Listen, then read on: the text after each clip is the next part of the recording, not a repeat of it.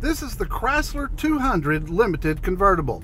Now the 200 came out in 2011 as an updated version to the Chrysler Sebring, and with the changes the car did get inherently better. Now this one's got the 3.6 liter V6 with a 6-speed automatic transmission, and it's putting out 283 horses. There's also a 4-cylinder available. Now this car's got a retractable hardtop, which gives it more stability than you get with a lot of ragtop convertibles. Inside you'll find a nice leather interior, a decent amount of headroom, and for a convertible, an unusually large back seat that you can actually put adults in. The 200 Limited has an impressive list of standard features, including Bluetooth, heated seats, and remote start system. Now this model has the navigation system, and with that comes real-time traffic, weather, sports, and gas prices.